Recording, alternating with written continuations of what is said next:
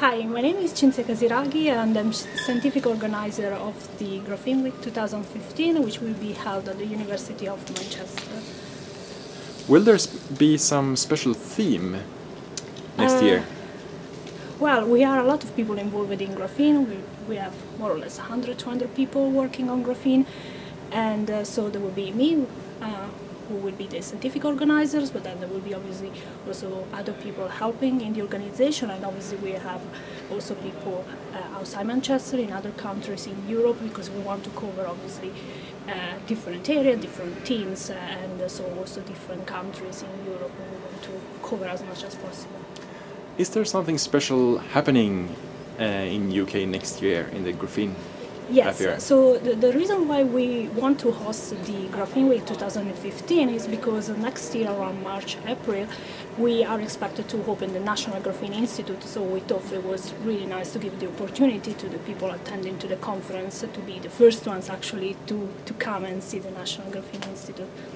What can the visitors expect to meet next year?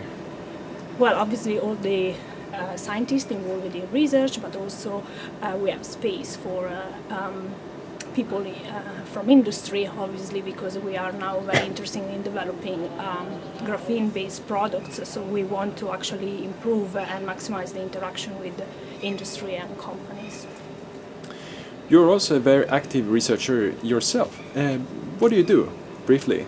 Okay, so I'm an expert on Raman spectroscopy, which is an optical characterization technique, which is at the moment one of the most powerful techniques for characterization of graphene.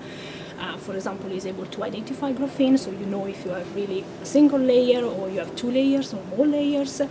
And one of my last research activity was on superlattices that you have when you overlap a graphene with another crystal with a similar crystal structure, and these give rise to some changes in the properties of graphene that you can track by Raman spectroscopy. And what do you think will happen in 5 to 6 years within your area of graphene? Oh, that's a very interesting question. So I'm also involved not only in Raman spectroscopy, but actually in producing inks made of two-dimensional crystals. So hopefully we will use these inks to make flexible displays. So you can imagine to have a mobile phone that you can roll and put in your pocket and things like that.